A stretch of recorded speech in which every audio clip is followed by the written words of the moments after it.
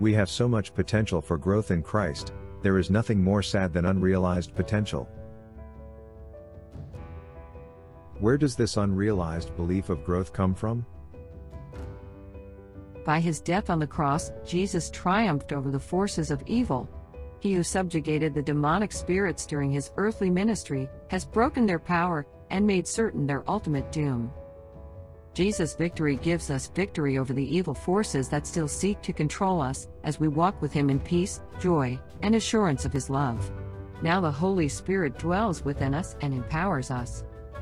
Continually committed to Jesus as our Savior and Lord, we are set free from the burden of our past deeds. No longer do we live in the darkness, fear of evil powers, ignorance, and meaninglessness of our former way of life.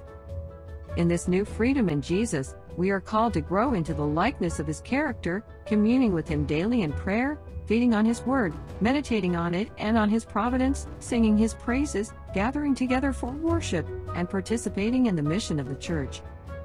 We are also called to follow Christ's example by compassionately ministering to the physical, mental, social, emotional, and spiritual needs of humanity. As we give ourselves in loving service to those around us and in witnessing to his salvation, his constant presence with us through the Spirit transforms every moment and every task into a spiritual experience. But the fruit of the Spirit is love, joy, peace, long-suffering, gentleness, goodness, faith, meekness, temperance. Against such there is no law. And they that are Christ's have crucified the flesh with the affections and lusts. If we live in the Spirit, let us also walk in the Spirit. When the Son of Man shall come in his glory, and all the holy angels with him, then shall he sit upon the throne of his glory, and before him shall be gathered all nations, and he shall separate them one from another, as a shepherd divideth his sheep from the goats. And he shall set the sheep on his right hand, but the goats on the left. Then shall the King say unto them on his right hand, Come, ye blessed of my Father, inherit the kingdom prepared for you from the foundation of the world. For I was an hungered, and ye gave me meat. I was thirsty, and ye gave me drink. I was a stranger, and ye took me in. Naked, and ye clothed me. I was sick, and ye visited me. I was in prison, and ye came unto me. Then shall the righteous answer him, saying, Lord, when saw we thee an hungered, and fed thee, or thirsty, and gave thee drink? When saw we thee a stranger, and took thee in, or naked, and clothed thee? Or when saw we thee sick, or in prison, and came unto thee?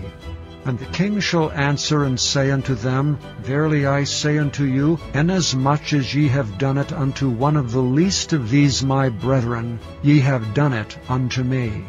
Then shall he say also unto them on the left hand, Depart from me, ye cursed, into everlasting fire, prepared for the devil and his angels. For I was an hungered, and ye gave me no meat. I was thirsty, and ye gave me no drink. I was a stranger, and ye took me not in, naked, and ye clothed me not, sick and in prison, and ye visited me not. Then shall they also answer him, saying, Lord, when saw we thee an hungered, or athirst, or a stranger, or naked, or sick, or in prison, and did not minister unto thee? Then shall he answer them, saying, Verily I say unto you, inasmuch as ye did it not to one of the least of these, ye did it not to me. And these shall go away into everlasting punishment, but the righteous into life eternal. But Jesus called them unto him and said, Ye know that the princes of the Gentiles exercise dominion over them, and they that are great exercise authority upon them. But it shall not be so among you. But whosoever will be great among you, let him be your minister. And whosoever will be chief among you, let him be your servant.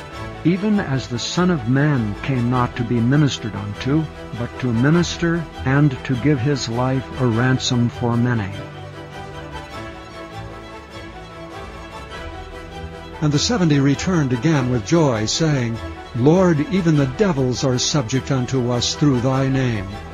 And he said unto them, I beheld Satan as lightning fall from heaven.